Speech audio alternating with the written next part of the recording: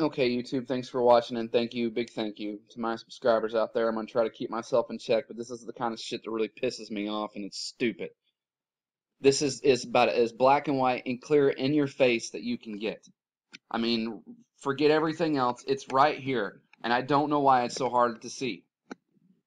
Audit reveals the Pentagon doesn't know where $6.5 trillion has gone. So once again, we have lost a whole lot of money. Here's the actual report, the official government.mil report that was posted July 26th, 2016. And in this report, they found, okay, now just bear with me in these three kind of boring paragraphs, but it's important details.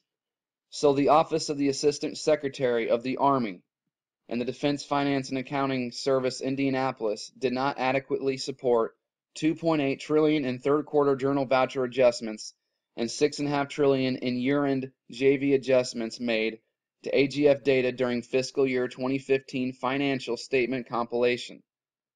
The unsupported JV adjustments occurred because OASA and DFAS Indianapolis did not prioritize correcting the system deficiencies that caused errors resulting in JV adjustments and did not provide sufficient guidance for supporting system-generated adjustments. Now, can I say that I know for 100% fact that all this missing money went to bad people on purpose that have bad intentions toward us? I can't. No, I can't say that I know that for a fact. I believe that, but I can't say it for 100% fact that that's what happened. But I tell you what doesn't help. Stuff like this.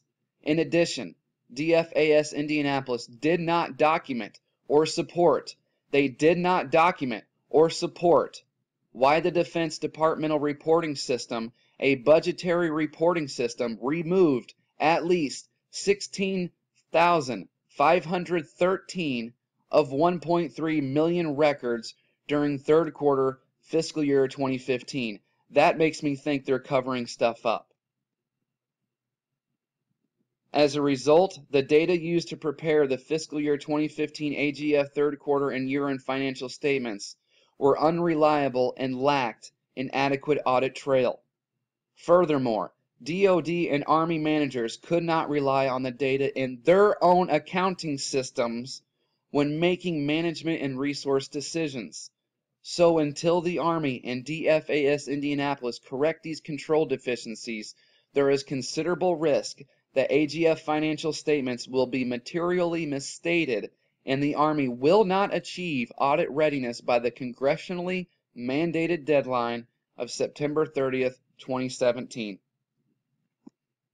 Again, can I sit here and say that I know for 100% fact that all this missing money, that it didn't go to rehabilitating neighborhoods and building schools?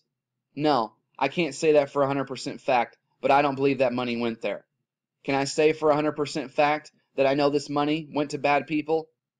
No, I can't say that for 100% fact. I believe that to be the case, though. But what I can tell you that is 100% fact is that these guys, these government corporations, are either that stupid or they're doing this stuff on purpose, because this is not the first time that this has happened. $6.5 trillion, that's a whole lot of money that could feed a whole lot of people. Here's another 100% fact for you.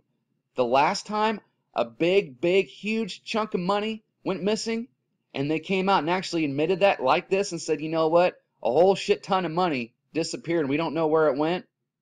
Shortly after that, 9/11 or disaster happened. Just something to think about.